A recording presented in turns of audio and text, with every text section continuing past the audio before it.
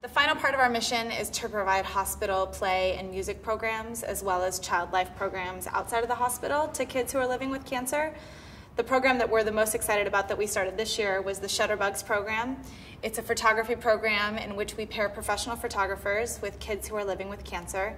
They get their own camera and they have an 8-week curriculum in which they learn the basics of photography.